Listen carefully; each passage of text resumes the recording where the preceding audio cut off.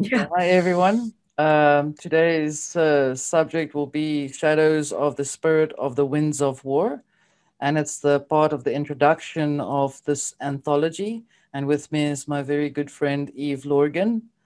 And for those who do not know who Eve Lorgen is, she's a well known researcher and author on several books, such as The Dark Side of Cupid and Love Affairs and the Supernatural and Energy Vampirism. Eve Lorgen is also a consultant in anomalous trauma, offering hypnotherapy, coaching, telephonic consultations, and services. And the link will be in the description. And all of that mouthful. Mhm. Welcome. Yeah. Hi, Eve. Thank you for joining. Hello.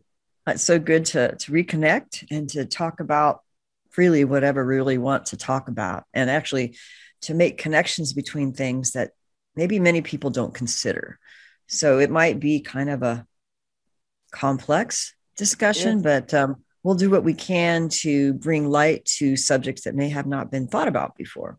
absolutely. And Yeah. we're going to be digging into the shadows a little bit. And with regards to all of that information, we've got quite a lot of subjects that we're going to be covering for everyone.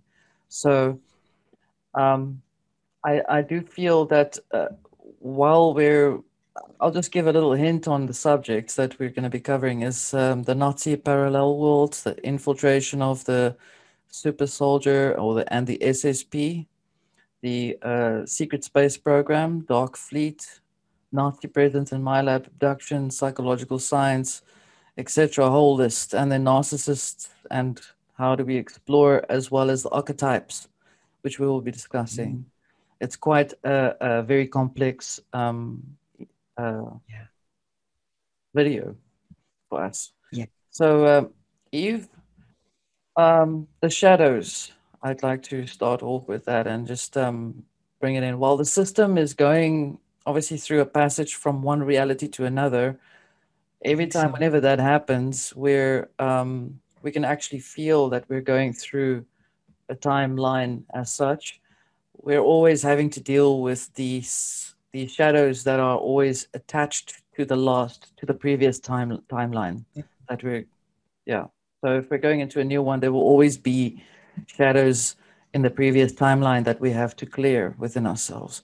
And with regards to that, which is I think we're going to be kicking off with, is um, the material on the UFO subject as such. And I think we're going to be able to explain to people what is disclosure and what is PSYOP and all of the Well, other elements that are related to that. I think that's very important. We have not discussed this before.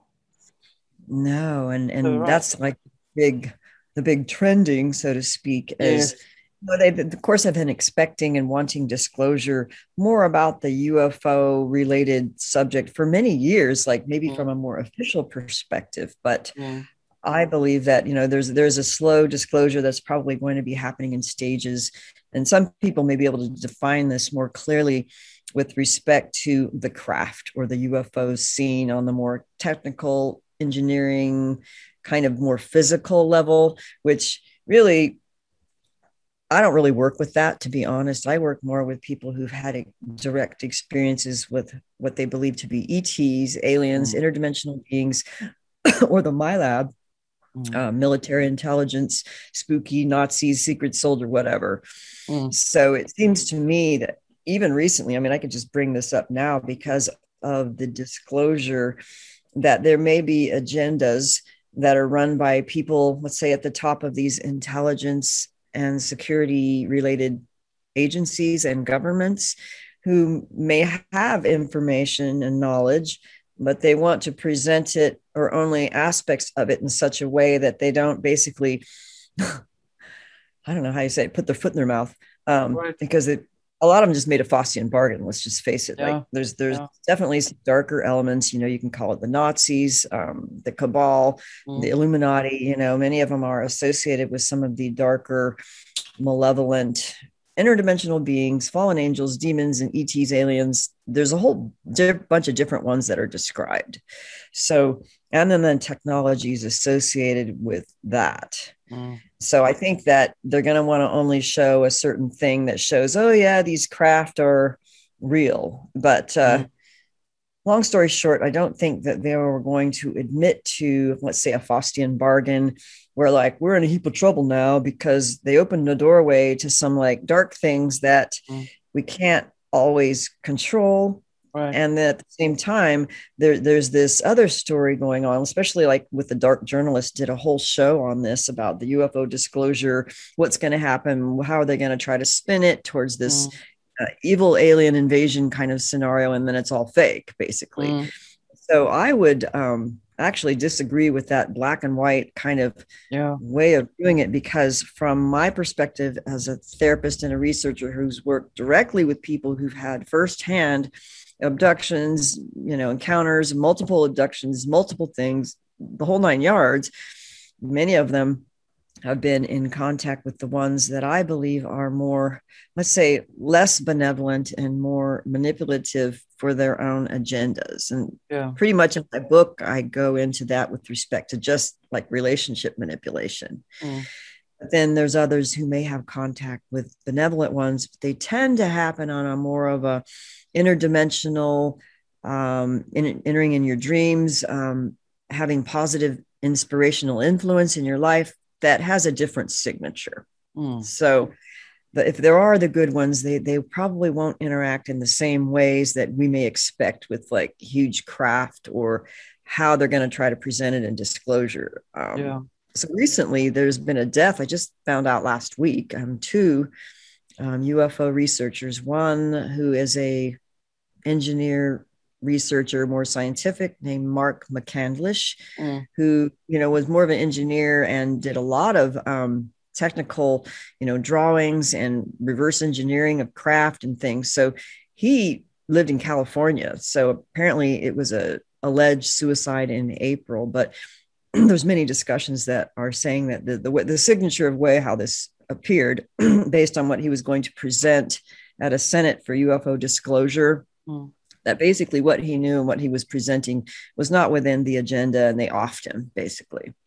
So I actually knew of him through a personal friend that I lived in the same neighborhood in California, and it was her ex-husband. So I found out about Mark years ago, and then he became a whistleblower years later about all the things that he discovered. So he knew a lot. And what surprised me is, I guess, in some of the email threads that I was shown through another colleague who interviewed him, he did make mention of how supposedly there was a technology or information, I don't know if it's through Looking Glass or something associated with time travel, where people in some of these secret agencies were able to go into the future and find out, like, in millions of years ahead, Earth was destroyed through some malevolent alien invasion scenario or whatever. And so they wanted to find out and go back through time, what happened, and then go back in time to genetically watch and follow generations who had abilities which could defend against this potential timeline, and then created Project Pegasus as part of that. And so Andrew Basaggio was like the big expose for Project Pegasus in the 70s. And it's a DARPA program for time travel and teleportation. But Mark went into some discussion about some of the people in these projects and their kids, right? So they're like adults, they're having kids now, and how, the kids are showing basically abilities and, telepathic abilities, their ability to, remote view the future, they're getting dreams. And so he went on to describe people like a woman that he knew years ago who, psychically picked up the 911, the Fukushima, all these things that happened exactly as she saw it, including something that hasn't happened yet, like an earthquake in California. And then a type of UFO alien, I don't want to call it invasion, but a large scale contact following that San Andreas Fault large earthquake, which has yet to occur. Right. So he mentioned a lot of these things that, I had heard over the years about, many of these people in the projects. Sometimes they're being sent as operatives to do things that they really don't necessarily want to do. There's somebody else handling them and controlling them that are heads of these Milab operations, secret Right. space program, where they utilize them for their abilities. And then some of them seem to have contact with some benevolent beings who might maybe guiding all along in Yeah. such a way that who knows how this will turn out, because I don't want to make it a black and white situation. No, it's Just to say definitely that not. there's much more than just the craft, flying in the sky. And so a lot of, I guess, what Mark had disclosed was also the fact that, a lot of these craft are coming in and out of portals. They're not just zipping around the sky from some planet far away or whatever. I mean, they come through interdimensional portals and they're interdimensional. And that's been Yeah. going on for years, and beings do that as well. Mm. And sometimes there are some that are Yeah. natural portals. So this Yeah. kind of ties back to what you had discussed about, well, what are these parallel worlds and these Nazi technologies of, you Right. call it Operation High Jump, Yes. where I don't know if they wanted to find out more about the technology that can access portals to, let's say, parallel dimensions, parallel worlds, parallel timelines, because I think that's already happening and has, you know, Yeah. already It happened. happened obviously for the reason that they wanted to discover the actual technology itself. Because from what I've learned, apparently the Nazis had created a particular society called the Anerbe, which is German for occult technology. And so, in that way, they essentially were very interested in trying to create. Uh, they were trying to go forward in time, and then they went backwards in time, because obviously you can't really go too far forward without losing the details of what happened in the past. And it's mostly important for them to control the past as such, easier. Um, uh, Very interesting information on what you've brought up with regards to going back to Andrew Basiago from the Yeah. Pegasus thing. And I think, was there not a discussion about how they were utilizing the time jump chair at some point? There was something like that mentioned at some point, and I can't remember who said that. Um, Uh, could have been in one of his interviews or something. I'm not sure. one Um, of Andrews, well, because yes, there was yes, several actual forms of time travel. There was the chronovisor, which was more of something that you could observe in a 3D holographic form. And then there was the jump gate portal technology, where you literally can jump from one physical location to another in a teleportation in mm, real time, maybe as well as other times. So he even described how he went back to see like Abraham Lincoln do a speech way that's back in right. the colonial days. And then there was a photograph taken. And in that one, he actually did go back as if he was physical, but I don't know if his body was physical, but I think it was, because he had to get a pair of shoes, like because he Yeah, was barefoot or I'm something. sure. So Hmm. there's things where you can like go in and holographically, it's like you're interacting, but you're not really physically there. And then there's one where you just kind of watch it, and the one where you apparently teleport in physically. And then that's why they had to use children, because children seem to be better Easier, able to do things. easier Yeah. able to manage everything. This is where I think, obviously, we have what I'm speculating that they have had sections in where they would have children operate, become the operators, and then you would have another section that would work on actually working on the occult side to that technology. That's what I've been working on with, well, investigating very strongly. And it explains what you've been picking up as well over the last few weeks as well, in terms of what's really the nitty gritty in terms of the ufology and the study of the sites and the study of actual extraterrestrial presence and so on. Sort of like what's been going on right now in the world, where there's a lot of discovery being made about the actual uh, chemical that we're all in, that they want everyone to inject in them with regards to Yes. the manipulation of the DNA. I had once actually thought to myself, what if that has something to do with what they did with um, people who are very gifted as such? Would they then try and use that same particular pattern of technology to then create something else? That's Yeah. just speculation on my part, but Yeah, like the whole black goo right, augmentation that many of correct. the ST people talk about. Mm, Although, it's hard to say. I mean, there's nanotech self-assembling, and then, right. like even years ago, I was involved with, accompanying Dr. Lear and Daryl Sims on some of the earliest alien implant removals where they filmed it, Mm, and I interviewed the people, and that wow. was there was different types of implants that were obviously observable through X-rays, otherwise they wouldn't have been Mm, able to find them. And then there were some that were, more biological, connected to the nervous system, that had certain tissues and qualities. Some that were metallic or meteoric in origin, mm, according to the analysis. But I don't think at that time they knew about the carbon nanotubule types of mm, implants that were later being talked about by another researcher. And the only reason I bring that up is because the carbon nanotubule is like the graphite type of material that can self-assemble and have the sending and receiving capabilities to build networks within the body, and maybe even its own nervous system, right. which is interactive with frequency modulation, Correct. either Wi-Fi or other kinds of frequencies. So that, I believe, is responsible. I mean, I'm just running off the top of my head here, but I believe that because of some of the types of telepathic technologies Mm, where they will want to enhance a type of telepathic communication. And there was a Milab, we talked about this on our last show. It was some man who was a Milab talked about it in an early 2015 interview mm, where he was used to be experimented on and mm, augmented with this. It's kind of like a reverse telepathy connection that takes right. place, that just like link you up with this AI thing that's like really, it's like a bug. It's like a bug you can't get out of your head, Right. basically.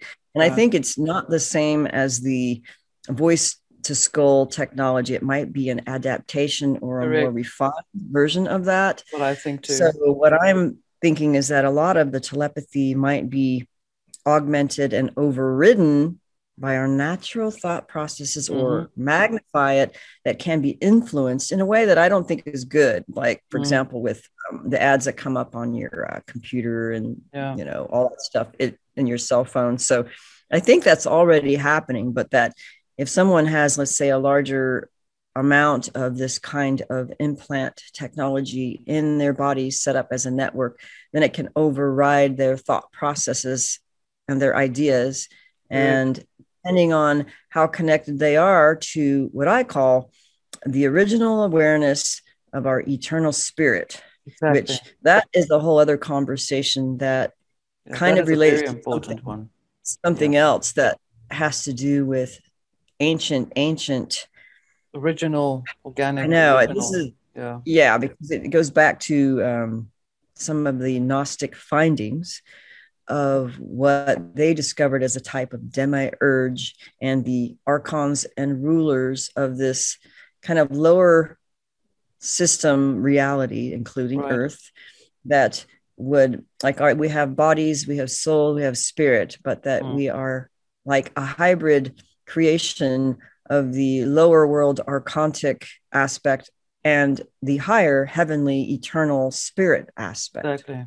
Yeah. but that we are largely influenced not only by the body passions, which are actually unnatural to our true nature in terms of Mm-hmm. eternal being, which Yeah. I'm restudying the Nag Hammadi for the umpteenth time, by the way, but it kind of goes into how I can recognize the ramping up of Mm-hmm. a type of control that is archontic, that is using technology to hijack our thoughts and our natural awareness so that we can be controlled, endlessly recycled, and uploaded into other realities, other worlds, or whatever, in a way that truly imprisons us. And this is part of Yeah. the war, you Yeah. know? That's exactly it. The this particular warfare, I know was written about, I'm calling it warfare or propaganda. That's my opinion. But it was written very strongly, well, it was very strongly motivated by a French physician, and I've put his information, physician and philosopher Julien Offray de la Métrie. Interesting that his surname is de la Métrie because it sounds like material. And he Really? published a book, or sorry, an article in 1747, where he spoke about man as a machine that day, that Oh, time. oh. He argued very strongly that man as a machine, or man must be seen as a machine, because of the materialistic philosophy that they were very strongly believing in back in the day. And I think they've never stopped, which is why things are the way they are. With Mhm. this materialism worship or religion, is what I call that. And there was also, he also used, I'm just throwing this in here, he also used or extended on the work of Descartes, who Mm. said that or arguments that animals are mere automatons or machines. Humans are Ah, the animal as such. So that was what they were talking about back then. And so that explains why there's such a strong materialistic baseline that was created into the system so that there would be everything else to believe in that particular structure, so that we forget who we are completely, which I think adds to what you were saying with regards to the what we're yeah, supposed to remember who we are, um, yeah, in the Nagamadi, yeah, the mirror image of ourselves. I suppose it's based on duality, but I think we could also just also learn to become balanced in that. yeah. Well, that's Hmm. just my thoughts on that. Um, it's very I mean, interesting that you bring that up. it's interesting too. I mean, even when one realizes some of the, let's say, the MK Ultra mind control programming, which is well known through, let's say, the Project Paperclip Right. history, but that the mind control fracturing and structuring, a lot of it was based on trying to understand the human mind as a computer and as, parts that could be seen like a machine, especially in some of Mm-hmm. the more military programming. But Mm-hmm. in fact, there really is a spiritual science behind it that Exactly. the deep black occultists knew to try to basically take away our spiritual power to guide ourselves, instead be used as puppets for their agenda. So really it's our learning how to reconnect to our spiritual power and awareness so that we can notice when these things are happening, to make the right choices and decisions, and Mm. to be able to see through the veil of programming and through the veil of agendas, and I hate to say it, but observe how, when this takes place, when the shadow comes in and overrides consciousness through telepathy or whatever, and you think Correct. it's you, but it's not. And Yeah. this goes into some of the difficult navigation of when we talk about shadow work Mm. in therapy, and a lot of it goes back to Jung, right? Mm-hmm. Carl Jung, and it was very valuable and insightful, his theories, which he broke away from Sigmund Freud, years ago. Yeah. But there's something about shadow and archetypes which kind of goes back to some of the archontic infection, like a Mm-hmm. viral infection, Right. that is actually reifying a type Right of now. archetype programming to keep us away from the expansive original eternal awareness of being, which will actually free us from that entrapment recycling business Exactly. that this archontic thing is doing. Right. So this kind of goes back to, I know we're kind of running into it quickly, but it's something that was explored and discovered primarily through one of my long-term interviewees and clients and colleagues, who's also a researcher, who is Mm-hmm. just phenomenally aware, had been involved with Milabs and abductions and psychic stuff, and like super psychic. She's like one of these we kind of had a term like the original goddess awareness, I mean, kind of thing. And because she's female, but it's not necessarily just because it's female, it's just something we came up with because there seemed to be an original history behind it that had to do with how, let's say, we had an original form and awareness that was maybe androgynous or dominated through a type of goddess thing, but it was a very aware androgynous goddess kind of awareness that then was invaded by, I mean, this is her story, but I think there's something to this, and maybe it goes back to the whole Lyra thing or what happened on the original Eden. But what she remembered through observing archetypes in her dreams that she knew from Jungian analysis, as well as her own recognition of how these archetypes were playing in her dreamscape and how they actually were reifying a type of programming, which goes back to she was able to just keep working with her original awareness that kept showing her things that were sometimes contradicting with what history tells us about certain constellations, for example, or certain narratives and themes that were taught. So we know our reality has been kind of hijacked, co-opted, inverted, so that we are very confused about our original memory. Right. So, and that might be deliberate.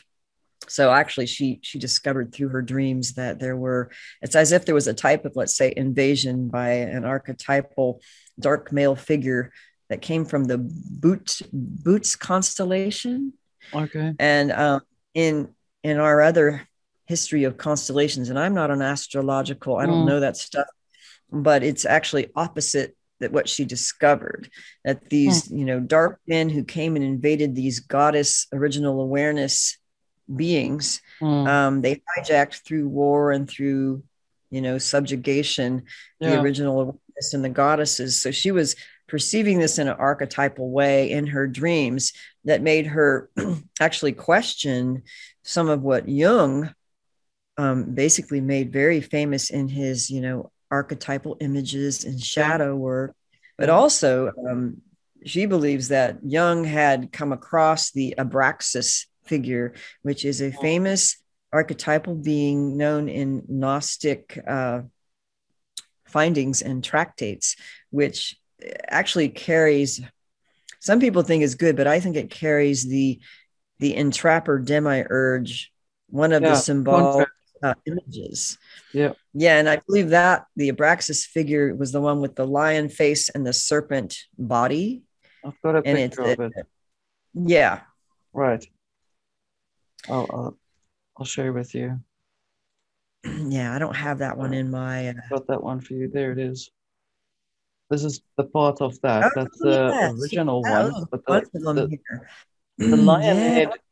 How it splits as well. It splits into two snakes on that one. Some of them are like one snake on the bottom and then a lion head on top. Yes. Yeah, like there's very ancient ones here. But the Abraxas is the one that I think that she actually just sent me an email to try to further define. Maybe that Jung, like, let's say he found out about Abraxas as this deep archetypal thing that would pop up, but that the Abraxas might have been associated with what she saw as, let's say, the false father figure god, the one that was Brahmanic and father, but that like the controlling manipulator, like the demiurge one, not I don't think it's the one that Jesus Christ made an example of through his life of love and forgiveness that was probably hijacked, a long time ago, right? So I don't think it's that God, but it's also something that I recognized in the work of Dr. Corrado Malanga of Italy, who worked a lot with, investigating the alien abduction phenomena and what he called it more alien interference, and how he discovered through many of the hypnotic type of regressions and sessions that he did, where he was able to basically communicate with that we understand we're a triad of consciousness within a physical body. Correct. The mind, the spirit, and the soul, how he understood it. And basically, he understood that, there was a lack of connection between the mind, spirit, and soul, and that the alien would insert itself in between or within usually the mind, or what he called the spirit component within the body or in the brain, that would basically insert the alien consciousness, the alien program, the alien memories, so that we lost our direct connect with our eternal original awareness, right? And so one of the primary beings that was like kind of ahead of one of the higher ups of this hierarchy of alien beings was a being that he called the primordial man. That's but right. the primordial man, within his description of what was basically found out in these alien abduction things, where they're trying to become free of the alien implants and the alien memories, to become free of the primordial man. And he would show up often as not only just like a father figure, but almost like a grandfather who was like really tall and wore a robe and had this like light coming out and really, piercing eyes. And that one of the things that he found through the further regressive hypnosis and discovering, well, what is this primordial man relationship to you? And that these people, they would have a connection in their soul to have like this cord was connected to them and this primordial man. And then what would happen is they would be programmed to like go back to this father figure that they loved and then keep getting recycled back. But it was almost like a fake God, basically a fake father God, that kept him entrapped to being recycled over and over and over again. So some of Malanga's work was to discover that and to cut that cord from the primordial man being the fake father God, which I think goes back to this Abraxas figure. I think you're right. And it really strongly presents itself even now, given that what we've been researching, I'm sure you've discovered from when you used to work with certain people, certain clients, the information that they would present would be so much more different than what is presented now. You can probably recognize there's newer intel, so to speak, from what I'm saying. Like, I don't know, like the newer, I mean, I've seen this since my first introduction to, quote, a super soldier, and we didn't even call it that then, was a man who was actually in a MK Ultra project that he called himself a Montauk boy. And this was the Andy Perro story from like 1998, 1999. It was Preston Nichols who brought him to Philadelphia. And then I met him at a conference and we talked for hours. And I'm like, oh my God. I mean, I had heard of SRA and MK Ultra, like the Monarch thing before, but what Andy was involved in was, this Nazi-based stuff to create like a super soldier with abilities and time travel and all this other stuff that was basically a secret space program, but it was definitely Nazi run and definitely from malevolent handlers. And I remember him calling him like my Nazi handlers, and he would like joke and call this one Adolf. And he said he was like a total dork and he didn't know how to dress, and they were like always torturing him and doing stuff. So this was years ago before any of these people started coming out talking about the secret space program and the Dark Fleet. And so we're actually discovering more and more as people like the younger generation who are now and maybe in 30s, 40s, are remembering things much more than some of the earlier ones, or the earlier ones just couldn't come out because they just got targeted so bad. But so their stories are really kind of taking center stage that have a lot to do with the technology of like the med beds or the regen tanks or the chimeras and the hybrids and the tanks stored in these like off-world places or Antarctica. And so, but in my early work, it was just, simple alien abduction and maybe what they remembered in their experiences. And then the Milab involvement. And then, the shadow, what do you call it?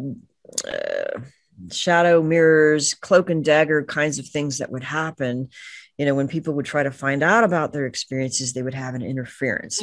They would have like, suddenly, their spouse got in an argument with them and they couldn't come to the support group meeting, or they'd have like one of these abduction dreams, before they'd go see a hypnotherapist where they'd be threatened and made sick so they couldn't travel. So there was always some interfering aspect that would come in to try to prevent them from remembering deep, deep down what really happened. And what I believe that Barbara Barthorpe later discovered, at least in some of her cases, which are really, she got a lot of the pretty scary ones, where, under the first memory of something, if you went deeper, you found out, a darker kind of situation. So people were given either screen memories, or they were prevented on many interference level from going deeper, deeper, deeper to get to the root of, you know, what are these beings really doing, and what do they want? What are they trying to make us believe about our future, about our mission with them, with these space brothers? So there's a lot of shady areas here. Would you say, sorry, would you say that there's that technology is now being used now more overtly? What's Absolutely. your thoughts on that? Oh, absolutely. I mean, you can see this. I mean, we just had a discussion, me and a longtime researcher who, one of the things that I just kind of joked about is like something that my colleague, I won't mention his name because I don't want to give permission to, but we had discovered, let's say in our support group meetings, and we go to UFO conferences, and, you know, we would talk to people who claim to have multiple alien encounters. Sometimes they would be grays, sometimes they would be a different kind of being. They may have a certain belief system towards them. Maybe they didn't know, or they were traumatized by it, right? So that, you know, one day, let's say when you meet them at the support group and you have several meetings with them, or at a conference, you know, they're like your friends, right? Like you're in agreement. And then like suddenly they do a 180 on you. Like all of a sudden they're like turned against you. They won't talk to you. They got triggered. They got abducted. They got reprogrammed, or they suddenly got triggered to be your enemy, or their smear campaign against you, or like suddenly they just did the 180, right? So this kind of sudden change of heart, change of character that seemed to deter away from finding out deeper truths about what's really going on tended to happen. And then sometimes these things, I mean, I wrote them in my book to try to make simple examples, where like, okay, before, let's say, I love why it's set up, where someone is attracted to someone, they seem to be set up and they're having these paranormal, supernatural synchronicities. They feel like they met their soulmate or whatever. But then let's say one of them got abducted at a camping trip. And then following that abduction, they may not really remember everything that happened, right? It was maybe missing time, thought it was a dream. They just kind of don't know, but they just know that there was like an abduction because they know the signs of an abduction. Yeah. But then after that, they're switched off to that partner. Like they just have no longer any feelings for them. They're switched off, like, whoops, change the program. Like now they don't like you anymore, you know? So it really, I think it should encourage us to go deeper into the exploration of when these things happen.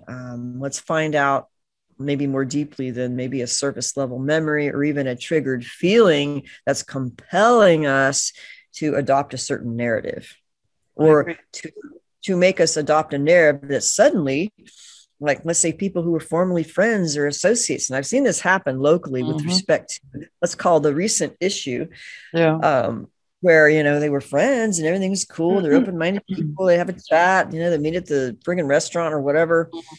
And then the year later, after they've changed, all of a sudden the topic of conversation is one specific thing and how they believe about that thing, and how if you don't do that thing, you're the enemy. And they're like, you're either black or white, and like now you're an enemy. Like why are they suddenly just bringing up this topic like it's a programmed thing? Just like something up in conversation, like, why are you talking about that? Why do we even need to talk about that? Like, what's going on? Like, why do they have to make you an enemy and have to talk about that? Like, we were friends before. Like, hey, dude, like, there's a sudden shift. We call this the 180. All right. That's what we used to call in the old alien abduction days, where, you know, somebody was MK'd, somebody was abducted, something happened, they got triggered, they did the 180, and so that we couldn't go deeper into finding out what really happened. You know, what's really going on. And then, you know, of course, there's personality conflicts happen normally in, you know, society, but in general, we notice this more often than not. And we used to call it the manipulated Muppet, right? We used to say, you know, a lot of times, like, whenever you're in the, it's a quote, I don't know if it was James Bartley. It's funny because he studied military history. So he knew how to, like, that's a military counterintelligence op, and this is a this, and this is a that, and that's a parallel that happened in World War II. And like, he just picked this shit out like really well. And he would say that, you know, be careful of who you're with in your foxhole when the shit hits the fan, make sure it's not a manipulated Muppet, right? So it's like when the shit hits the fan, make sure you don't have a manipulated Muppet with you in the foxhole or the Right. trench, right? Yeah.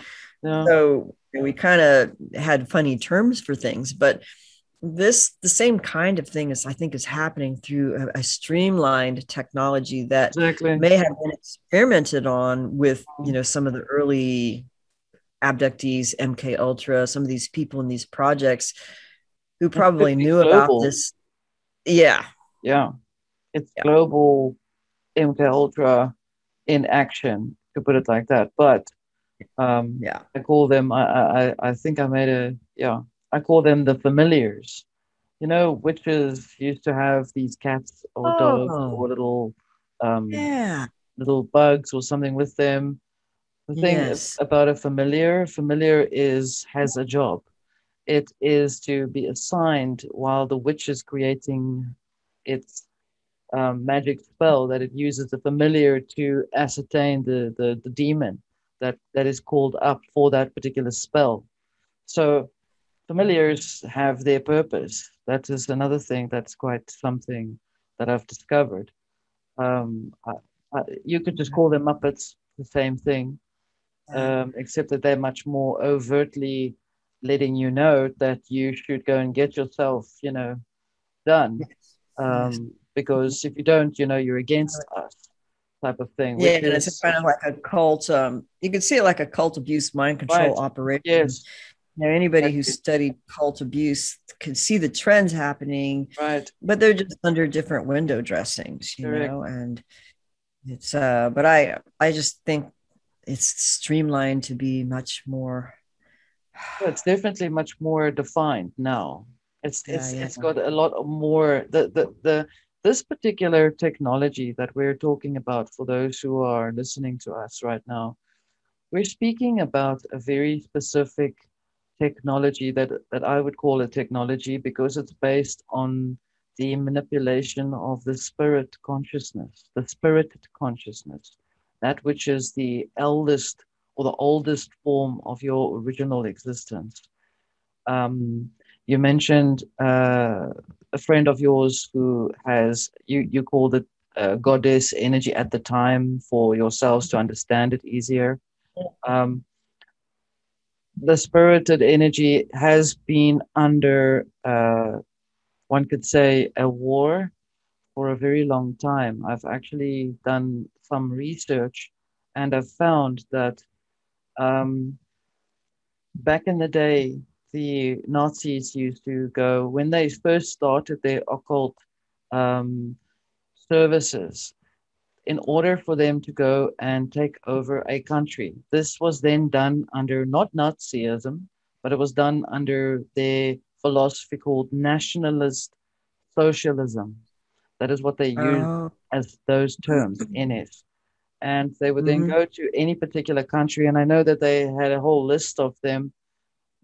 India was one of them, Tibet was one of them, Persia, Turkey, uh, Ireland, the United Kingdom. They would go to all these places, for example, their sacred sites, and they would go and they look for let's say, Stonehenge in the United Kingdom, and they would go there and create their rituals there, where they would then take over that particular spirit of that Oh. sacred site. They would then call it into themselves, and that is a type of magic which was done where they used to use the golem, which is a clay statue that they would then call a spirit and put it into that clay statue. Okay, then they would then, in that particular way, control that sacred site. By then, their reasoning is, if I want to control that that land's spirit, that land's people, I would like to then control the spirit of their sacred sites. So then, if I have the control of the psyche of the people, then I will be able to control that country. And then they would then bring in their schools, their education system. And so, literally, slowly but surely, they would then um, set themselves up in that country like a parasite, the same way Yeah. as you've explained how the alien parasite invades between the soul, the mind, and the spirit. Very, very similar in that same way. There is a belief that's being woven so that the person Mm. would believe in that. Um, Yeah. this you follow where I'm going with that? Yeah, and I think this happened to the Native Americans Yeah. in, the Americas. And I remember, somebody from one of those high Illuminati bloodline families who had told Mm. me, just as part of the history that, these high level bloodline, basically Satanists, would Right. go and into like certain Native American tribes and Mm. cultures and try to, find out like through their shamans and their medicine people or intermarry deliberately to corrupt and hijack their systems, Right. their spirit, the land, like the spirits in the land, to Mm-hmm. control the land and the people. So if they could hijack that and corrupt it from the original memory, Okay, that right, makes in the sense. original Yeah. whatever, then they could take over the land and take over the people and take their power. Yeah. And there's a whole thing about the power of the Oh, Native yeah. Americans, supposedly, that like in the abduction programs, at least, I'm Mm. in the United States, we would find out like, wow, how come so many were like, Celtic Native American, there's always like Mm. the Celtic Native American mix. And it could be Yeah. just because there's a lot of the Celtic Native American here, Yeah. but it's always like, and then discovered that some of them who had the Cherokee or the higher the Native Mm. American had like more astral powers and Right. astral, like regular abilities that came through their bloodline. And then they Right. would try to hijack and co-opt these people and then put them in mind, well, these projects, that sometimes the abduction projects.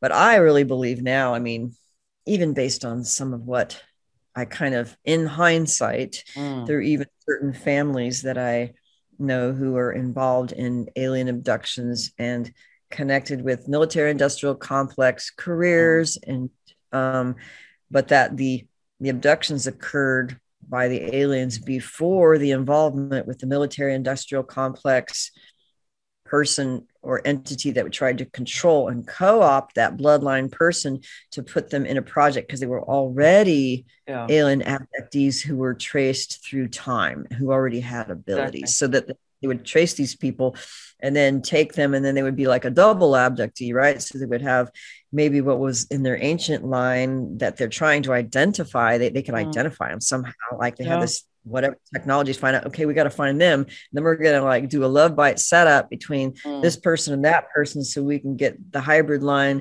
and then pull them into an easily entrapped spiritual oath with a military industrial complex bigwig, Mm. with a Freemason, to lock those powers in so that they could take the children and then abduct the children and put them into another project like a Milab super soldier project. Right. But they were already like abductees by different whatever ETs that we're following Yeah. before that involved. You Yeah. see, so there's something there. There's something there. Well, it's It's definitely not all something black there. and white. No, Yeah. I definitely agree with you. There's also a very strong um, flair as we started off with our conversation, where we were discussing. I brought it up about we're gonna actually get to the actual explanation of how to identify what is a psyop right now and what Oh. are actual disclosures.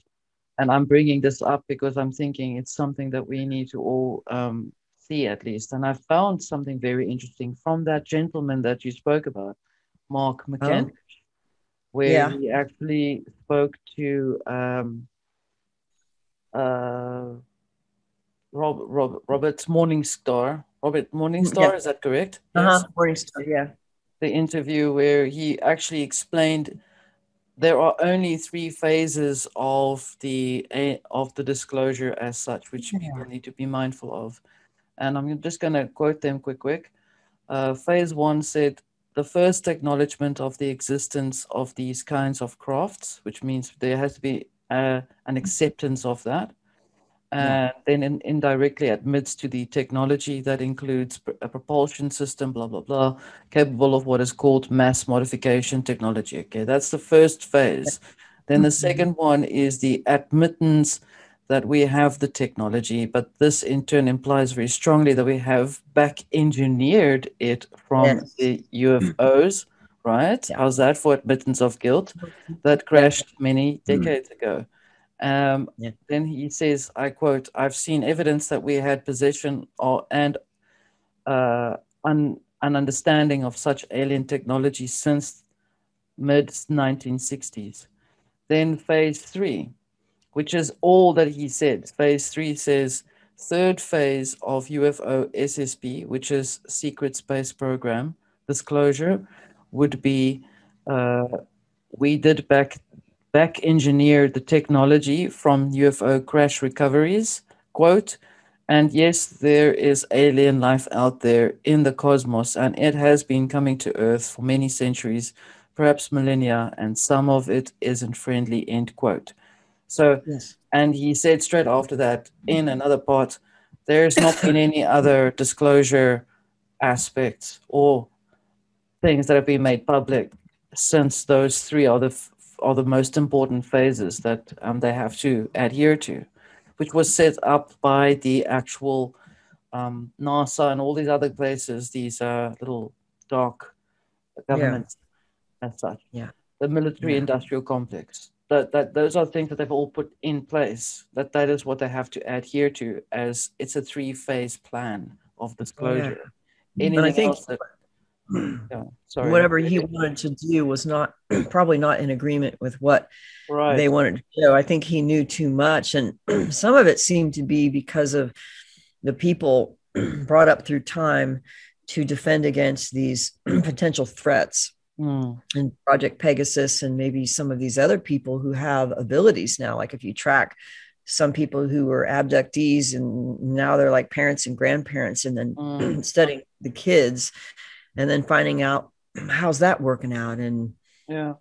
you know, I don't know. And then the portal thing was also something that I saw in an interview with Grant Cameron. It was a Gaia Mm, one, so it's well known, but it was just fact that these craft aren't just flying around from mm, other planets or whatever. They're coming through portals, and it's very interdimensional. And beings could pop in out of the portals as well. So I don't know if they want to disclose that, because that's a big part of that as yeah, if well. they, I actually think of, and I'm speculating as well again on that part, is I do feel that what's been going on now.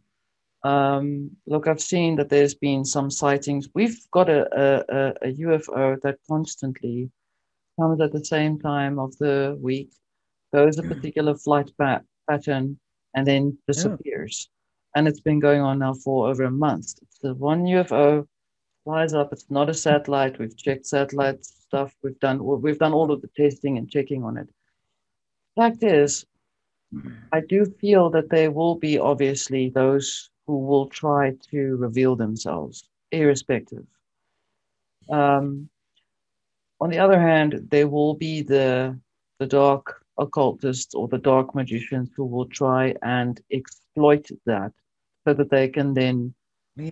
uh, empower their. See, what I know, I'm interrupting myself here now, but I'll explain why. Is there's a big issue about wanting to try and implement time in a particular way. Time travel, it's a big deal that they've Yeah. always been going on about time. I mean, you've mentioned it as well. And they've been trying to ascertain a new timeline. Granted, we know that time does not exist. We're going to move away from that particular aspect as such. But for explanation purposes, they are very strongly working alongside the astrological changes that we've been going through. So Hmm. their biggest motivation is to bring a particular timeline in place. Mhm. Our Mhm. issue is we want to stop them from doing that. Yeah. Then you have the ETs who are coming in at a particular time, and it tells me that they have been trying to come and reveal themselves for a very long time without having issues. And every time these malevolent guys are trying to bring in another timeline, that other old one back, the UFO issues disappear. it gets squashed. And it becomes a psyop. Do you follow where I'm going with this? That's what I've noticed. So yeah, it's quite. I think that they must be very frustrated because they keep wanting to bring back a very old timeline. I think 2012 is what I felt very strongly, and then the It 90s. almost reminds me of the Stargate SG-1 series where Yes.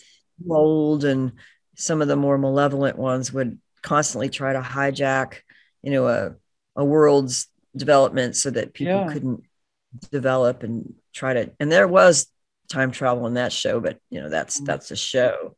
But and it's hard to know. Like, some people remember these things, and this kind of goes back to some of the symbols and ideas that came from that TV series that I don't think it ever hit Netflix, but The Man in the High Castle, where it was the parallel worlds and where the Nazis took over after the war. Instead of like not winning the war, they took over like the eastern half of the United States, and the Japanese took over the West. And then how they figured out there was this like interdimensional portal in the Poconos Mountains in New Jersey that was like a secret Nazi scientific thing to basically travel between worlds, but there were people who were natural travelers. And I always thought it was interesting that the characterization they used was that, the ones who were natural, after they traveled maybe once or twice or whatever, like their memories would start coming back of their parallel selves and their parallel memories and stuff.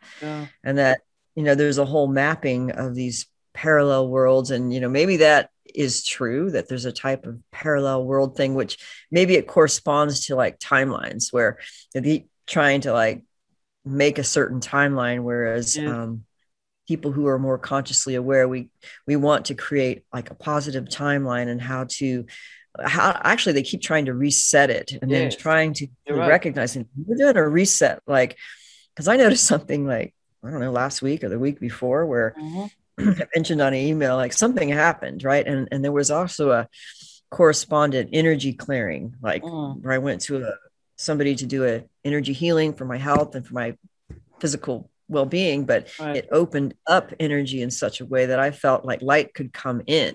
That's naturally should be coming in all the time. That was like being blocked somehow. And so when that infusion of light came in, like I had a really profound lucid dream of a particular person where there was a lot of love, a good connection. And then in the dream, it became lucid. And then there was like a memory of a dream within a dream. Right. That's how you know. And then I'm like, and it was just so profound because the love was like, it's eternal. Right. So even though I woke up and I was like profoundly shifted in a state of love and forgiveness and, good vibes. Right.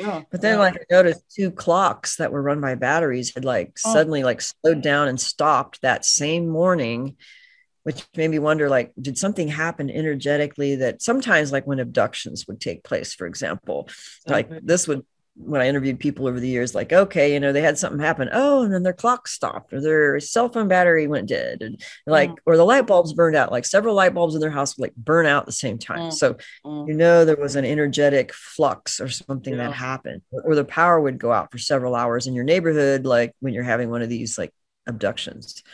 So, it made me wonder what was happening, but my common sense did return to me. It wasn't like I was being all love and light and acting stupid, but I think something actually did occur in that experience where something was able to come through. And then you commented that, maybe this is a timeline thing where a new timeline, we're trying to like jump into the new timeline that we're actually creating. If we're open to the natural light that we are, and that could come through us, if we weren't being like freaking hijacked and blocked all the time, we would be going into probably a better timeline. But they keep trying to like force us back into this like shit world reality that I don't know.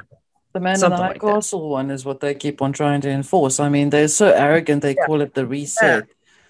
Like, really, people, resetting time. That's really what Klaus Schwab was trying to say, I suppose. I just said his name. Anyway, I'll edit it out. But I'm not going even to. that series, because I watched that series, like I binge watched it. I actually went through it like twice, and then I was kind of looking at the characterization, like the man who had all the films, who was like this wizard, Yeah. decode Media. decode all the puzzles, and he was doing great good. And then the main character, the Juliana Crane, would be like almost like the goddess with the original awareness, who would Notice the remember her surname other Crane. selves. Yeah, Yeah. Crane. That's And Ibis.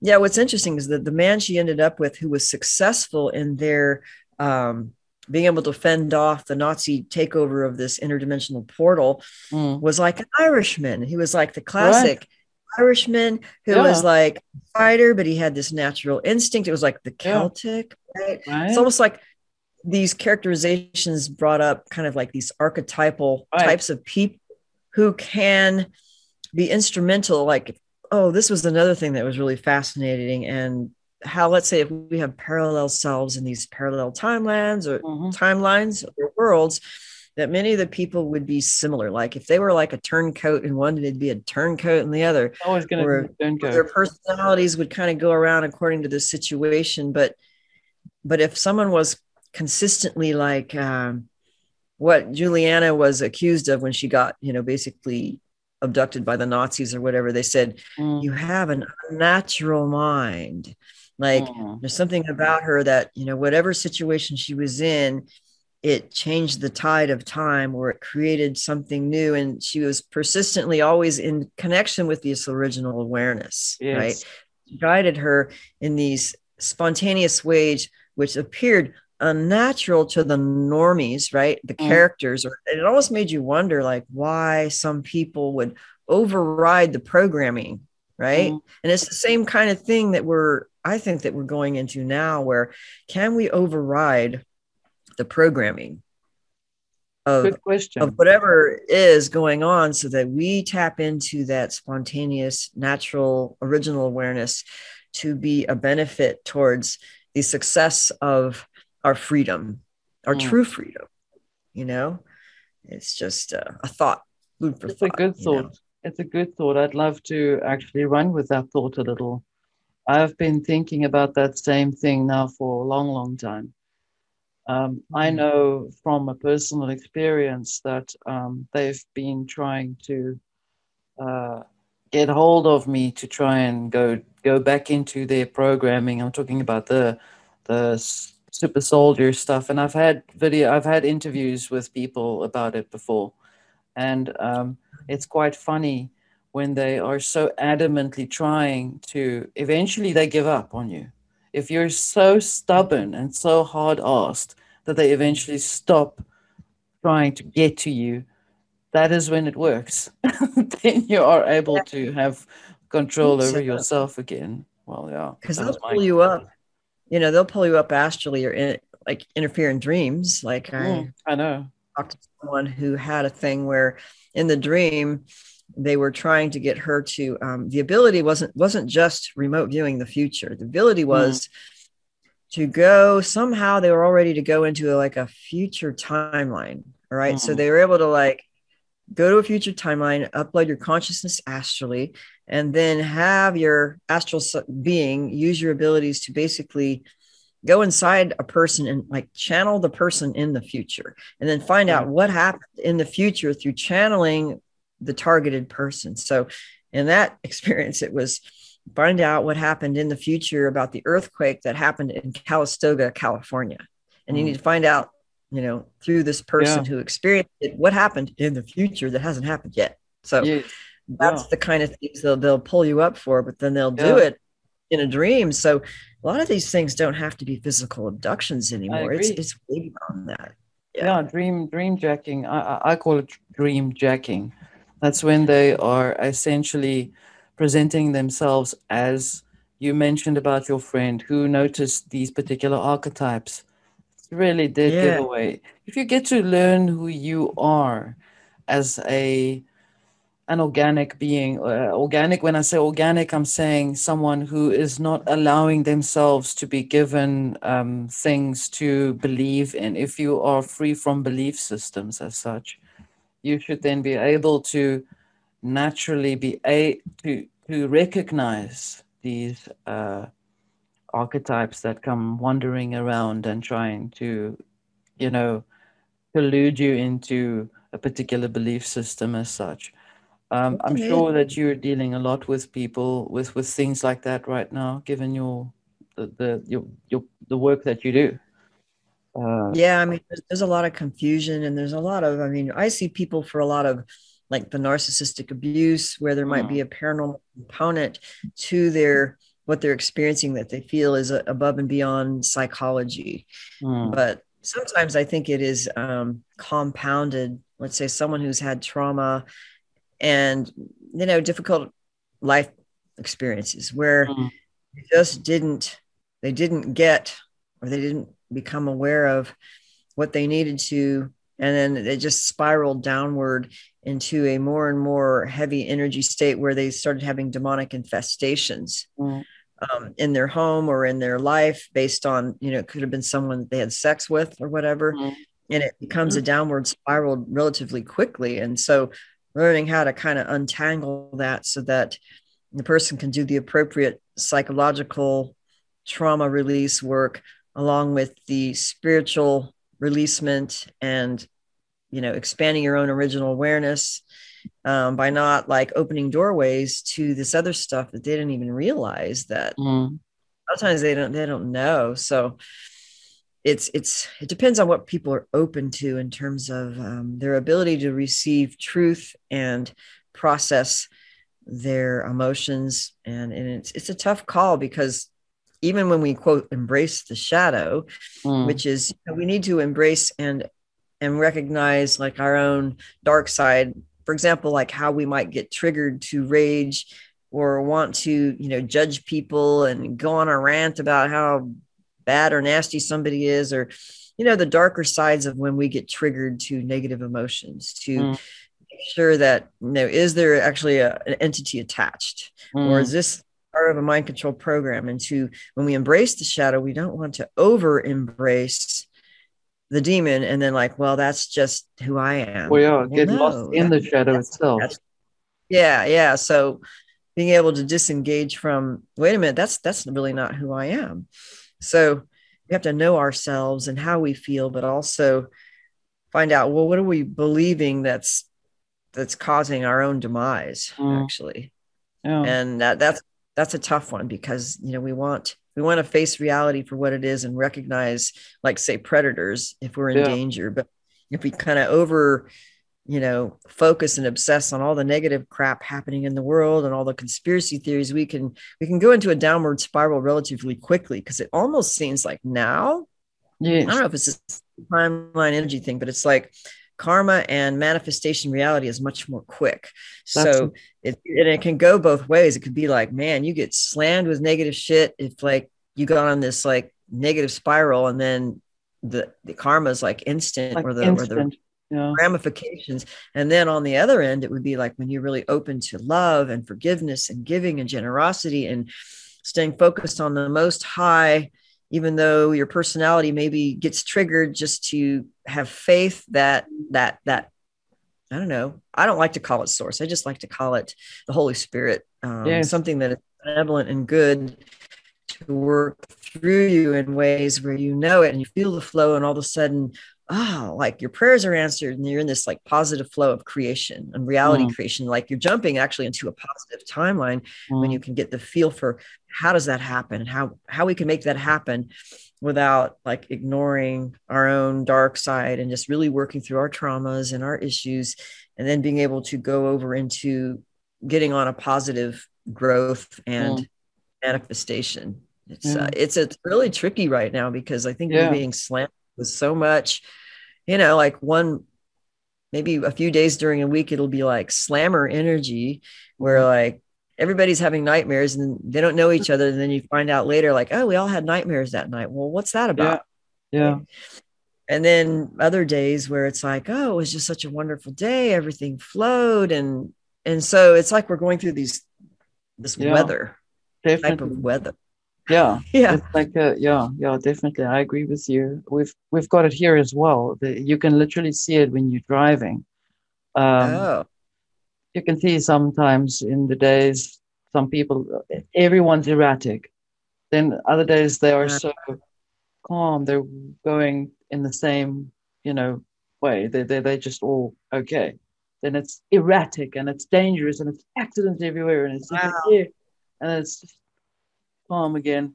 It, I'm finding it very fascinating because um, I remembered when I saw how timelines used to work that it's very similar to a rolled up paper, if you call it like a you take a piece of paper and you roll it up, and Yeah. the way that you splice time in that chord or timeline is you then add other elements in the roll, okay? Yeah. And then when you go through an event, you can push down on the roll so that the two timelines touch each other, or the same timeline that is filled with so many moments, it touches and it creates a spark, which then Yeah. creates that particular momentum of what it is that you're looking for or going into or exploring. That's how I remembered how timelines Yeah. work. Excuse me. And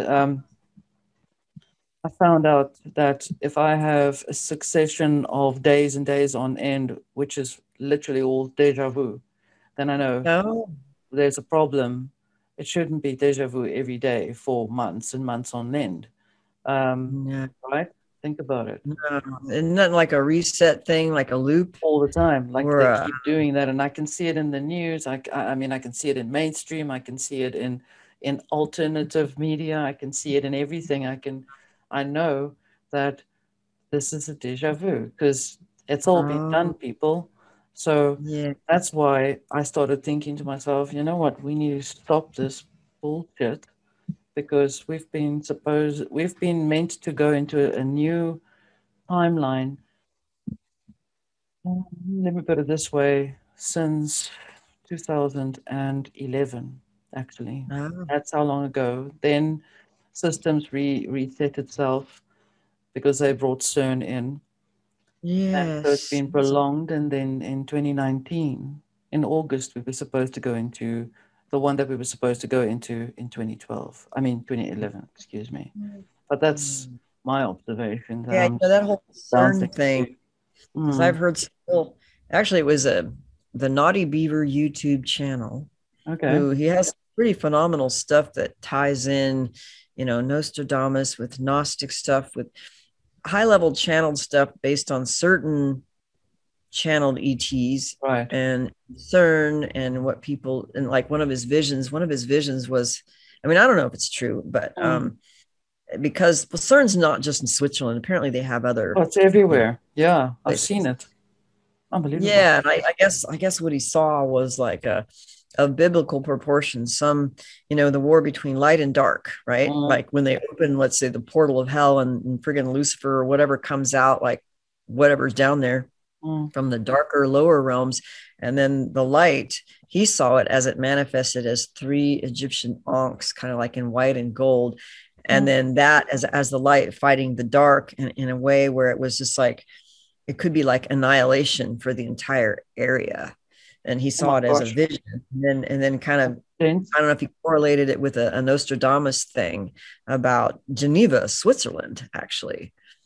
So, and I think, this is part of the maybe the weird technologies that could affect time and space when these wars happen between light and dark and time and space. These maybe weird phenomena are going to start happening where who knows? I think actually, you know what? I actually feel like we've gone through that already. I think we've missed it. We've missed Oh, that those cataclysmic apocalyptic time endings because of the fact that they don't want us to, or they don't want the planet to die. They don't want to have everyone get annihilated all at once. Otherwise, they'll lose their the power of, having to right, believe in. The one thing a god wants is for people to believe in it so it can have its power, so it can exist, right? right. If they wipe everyone all out, then where's Where's the the source? groupies, They lost their supply, right? right? Then the rock star is on its own, standing on its own stage, right? There's no Yeah. belief in that. But on the other end, I think they worked very hard to try and redirect us from these supposed events. So, we have to be very smart and use our critical thinking in terms of our original selves, like you brought up. And I And feel it's very that's hard to important. do.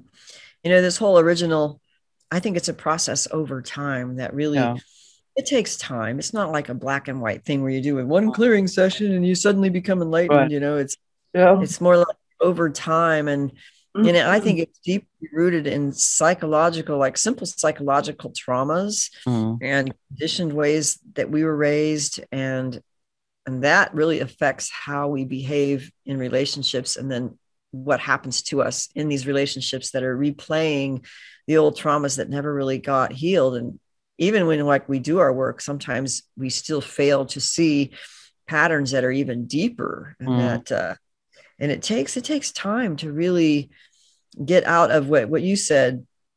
Basically, it's holding on to really fixed belief systems and narratives about mm, yourself, about the world, or what someone else tells you. mm. You really have to rediscover yourself, and really got to look at how you're feeling, Yeah, and not denying like yourself and your true feelings on a deep core level, and really discover how you feel, what you really want, how you really feel. What do you really know? What do you really realize, yeah. as opposed to what's been told to you or what you read? So that actually propelled me to, I actually wrote a poem, I think 2 weeks ago, and it had something to do with like one of those in the flow moments where Mm, thinking of something on a spiritual level that brought a lot of love and mm, like realization of grace. And through grace, like deeper realizations of eternal beingness happened. Like even a glimpse of that remembrance of eternal beingness was like a function of actually grace and faith. And then, mm, so I wrote a whole poem about it that had to do with like honeysuckles, and how during even like thinking of that, a hawk cries to me, and then I see the honeysuckle like it's drawing me, and then the flowers, and then the Bach essence of the honeysuckle was actually to be in presence, to be presence. And it was like mm. divine presence, or presence to divine presence, was like a just how nature will communicate with us and reify or kind of confirm a realization. Yes. So I wrote a whole poem about that, where it was like one of those in the flow moments where you're open to not believing something too much, but allowing, well, what was deeply realized, what was really realized, and how do you really feel when something higher really is able to come through. Like you have to kind of like clear enough darkness and clear enough belief systems to allow that to come through in a natural way. And so that's what happened for me, and what propelled me to like write a poem through inspiration. And And your but it's like, books? yeah, Your in my books on the books, same way. yeah, You, well, that happened years ago. And it's interesting because the whole love bite thing, mm, what actually drew that experience into my life was really directed by a higher spiritual destiny that I mm, realized later. So there was a lot of like negative elements to what I went through, and mm, had to realize about myself and about like the whole love bite thing. But it was also a higher destiny that I realized later through time, as I released more and more of the beliefs that I thought were true, mm. and kind of like a humble release to God, give it to God kind of thing. And then it was revealed through an openness of release of what I thought I believed about myself and the world and someone else, where it was like a higher wisdom can come through when we actually let go Yeah. of our old beliefs and our old, bulldoggy, want to be mad, want to blame, whatever, Mm, like it's just yeah, it yeah. happens like magic. It really does. It's Yeah. but you realize only later, I think, like later through time, then you see how these things play out. May I ask you your books, if you could just Oh hold them yeah, I'll up, go ahead. please? Yeah, because there's some confusion about their availability. The first one, The Love Right. Bite, is actually, I think it's a classic now, because it's only That's available in hard copy through a Libris, mostly used. okay. which is good. At least it's available because Amazon doesn't carry it anymore. But Amazon will carry the Kindle, and Barnes and Noble will also carry the EPUB, I think, right? Okay. And then the second book is The Dark Side of Cupid, kind of glossy there, Wow. but that one is available hard copy through Alibris also. And I don't know about the ebook because my publisher basically let it go, doesn't want to do it anymore. So it's basically, it's going to go out of print. Let's just put it that way. So everyone, you can just contact you on your website to get the books. Yes. Yeah, or just go to alibris.com and see if it's available. And then sometimes I have copies, but it's better to go through them because it's, you know, I don't have everything anymore because. Okay. Well, I'm just going to type it alibris.com. Yeah. Okay. Right. That's easier. Yeah. Thank you. This was profound. Brilliant. Well, that was, I mean, that was a deep conversation, and it's really, everything's new. There's always a new something to learn and realize, and to kind of streamline and create new ways for healing and therapy, and, you know, reconnecting with original awareness so that we can have our own, I call it internal GPS system that will guide us and help us heal and get through these times. Because a lot of people are feeling really bummed and feeling hopeless, and it's all negative, or you know, we can't fall into that. We really have to, you know, have faith and have hope and really know that there is a higher way. There's a higher way. There's a good way. Maybe we don't see it, but it is there, you know. I've posted your information as a counselor on my website. And if anybody would like to contact Eve Lorgen, please do so. Eve is exceptional, and you will not be sorry that you've connected with Eve. She's a very good friend of mine. Thank you, Eve, for coming on board and sharing your wisdom. This was a brilliant shadow clearing all the way through. Thank you. Good. Well, thanks so much. Thank you.